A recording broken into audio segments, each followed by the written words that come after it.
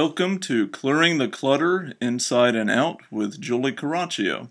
Every Tuesday at 1 p.m., Julie interviews experts on all areas of clutter: physical, mental, spiritual, and emotional. A clutter coach and professional organizer, Julie also offers tips to help you get clutter-free for a more joyful and fulfilling life. Hey everyone, this is from a clip I did in the spring called Bring the Neat To, which was a panel that Rapid Gift Bag put together. There's lots of great information here of technology you might have that you don't need. So take a listen to see what you can let go of to reduce your clutter. And at the end of the segment, I'm going to give you an update about what is going on with my phone and what I ended up doing. Julie Coraccio, her and I have gone back and forth on Google Plus for like a while, and then she did this really cool video with Peter Walsh, and I made some really cool compliments on it, and then we started talking even more. Then we were just on the pinging, and then we got on Hangouts, and now I think we're in love, and I'm so happy she's remodeling her kitchen. It looks great. Her husband is a great guy. She's great. And it's just, and she introduced me to a few other people on the panel. So I got lots of love for Julie, and I want to give a big round of applause. Thank you. Come on down. You're the next contestant on Bring the Neat To. All right. Well, first of all, a huge shout out to you, Adam, for putting this together, because I know how much time it takes to create an event like this. And I also want to say our bar has been raised, so I'm going to keep it raised. We've had an amazing panel, so I'm going to keep the energy and get going. First thing I want to say, if you're not about planet Earth or the polar bears, hopefully in my presentation today you'll see that being green is also about saving money, because it's equally important in business. And I want to let you know, Adam, you were a great example. When I first got your product, the first thing I noticed is you didn't waste any of packaging, and so that ends up making a huge difference. And even if you're like, you know what, I'm a New Yorker, I love the concrete jungle, I sneeze when I get near trees, it's okay, because you made a really smart business decision, and I'm betting you saved a lot of money by being really conserving your packaging. Now, I'm really excited. Adam wanted me to talk about this. This is a way you can save money. Now, Emily might need resuscitation here shortly, because I'm going to be talking about ways that you can let go of clutter in your technology. The first is your landline. I just did some research. 30% of Americans don't use landline. But what's even more interesting is the 70% who do, 50% of that aren't using the landline. Now, we just re-wallpapered our kitchen. Adam knows about that. We set off the alarm, so if you're worried, fire department came, we tried to call them to stop. If you're worried about, because I have an alarm system. I've lived in LA for 10 years. I'm like, there's no way that I'm living anywhere without an alarm. So without a landline, our alarm system works. You can have VoIP or cell phones if you're in a condo or a co-op. They have no issues with working for people to be called up and let in. But your landline is something, because that's $40 to $50 a month. I let go of my landline 2 or 3 years ago. So that's something, again, I think this is where we really suffer from inertia.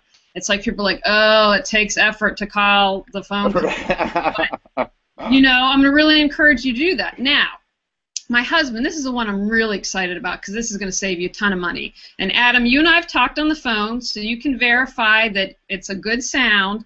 I run a business. I have no landline. I no longer have a cell phone. So you're like, what's going on with that? And I know all of you who are watching and all of you are on this panel, you are immersed in social media. Can you imagine what a nightmare it would be to try to change your cell phone number on social media? So what I did is I ported my business number to Google Voice, and it has actually one of Adam's favorite features. When someone calls me, my name comes up, and it says that before they even get to me. So $20, ported my number to Google Voice. There is an app called Talkatone, which is free. You can download on your phone. You can do it free with ads, or pay the whopping 99 cents a month to have ad-free on your phone. So I was nervous. I made my husband, I'm like, push the button, because if this messes up, I don't know what I'm going to do. So we ported it. I've had no problems. People can hear me. All it is porting to Google and adding Talkatone. Now, but we're only on Wi-Fi. So if you're like, you know what, Julie, that makes me too nervous, what we did is because I said, I think one of us needs to have something. So we have a really small data plan through Verizon. So what that means, if I'm out and about and there's not a Wi-Fi spot, I turn on my little hotspot, and then I have cell service, and I can download emails. So I'm covered no matter where I am. But the reality is more and more cities and areas are adding Wi-Fi, and so that just is really increasing your chance. So I mean, I went from paying $80 a month, which is a pretty cheap plan, to only paying $30 for this. But again, if you don't need it and you don't use it a lot, you can get away with not having anything. Another area, so if you can get rid of the smartphone and move it to the iPad, that's a possibility. Yeah, let me just jump in here 1 second Yes. before you change the subject there. So $80 a month, that was the cell phone, or was that with the cell phone and... Oh, $80 a month was cell phone, and $40 to $50, I can't remember, was landline, because I let my landline go two or three so years. we'll call it 40. So that's $120 a month that you were spending, which is what most people are spending, okay? So from there, now, what is your total bill monthly? Well, just because I have a plan, 30 and then $1 for the app, so 31, but that can be eliminated too if you don't need it. You really might want to consider that dollar. That's probably pushing you right over the edge. I know. Okay. So it's $31. So it's $89, but we're going to round up and just call it 90. So in my head, that's 90 times 10 months, because I can never do 90 times 12. So that's $900 plus 180. So that's nearly $1,100 a year that you're saving, and something tells me that that $31 somehow is going to end up turning into like $20 as soon as the next thing comes and you're on top of it also. So what an amazing finding of money without really doing anything that you're not doing already. It's just like learning a new song, right? Exactly, but wait, I'm going to save you even more money, so get out your pen. That's better. Go. Now, again, all the credit goes to my husband, because this really happened because of him. Now, I don't want to say that I'm ahead of the curve, but we are ahead of the curve. The new Consumer Reports that came out, and I didn't read it because I thought it would mess up what I wanted to say, but their front page is how to cut your cable bill. Okay, we don't have a cable bill anymore, so I want to tell you how we did this, and that was $80 a month. Oh, boy. So what we did was we have I'm sorry, Google Plus. My husband is an Apple man, so we have Apple TV, which is a one-time deal, but you can also get Google Plus TV if you're a Google person. So we can watch this replay. We can watch YouTube. Now we do have Netflix, which is I think a $10 a month plan, and so we don't have cable anymore. So that is our only cost, and we paid. I'm a huge Pittsburgh Steelers fan, and I said we cannot live without football. So we were at Costco, and they had a little HD antenna that was on sale. It was the last one for $20, so we paid $20. So that's how we get local channels, so I can watch football. Right. But we don't have a cable bill. Now, we had a really interesting wedding present. We got Game of Thrones season 1 and season 2. So I was like, okay, I don't know what this is. Ended up loving it. Okay, so we paid. I had to buy season 3 on Amazon, and the price went down, so I paid $25. That's still, for season 3 of Game of Thrones, less than my $80 cable bill. Sure, that's awesome. So by adding that other $80 that your cable bill was, so that brings it up to nearly $2,000 a year that you're saving. And sure, you had to get the Apple TV as a one-time payment, whatever it is, but you have it. You have the HD antenna, and to be honest with you, I mean, I'm in the New York area, so we use Optimum Online. It's great. I love them. They give us the local news, yada yada. I've never had a problem. I like them so much better than the other big company out here, which I would say their name, so I will, Verizon. So I love them much more. But the bottom line is that I recently just got the Google Plus the Google Chromecast, and now I'm watching my online stuff. Some of the great hangouts.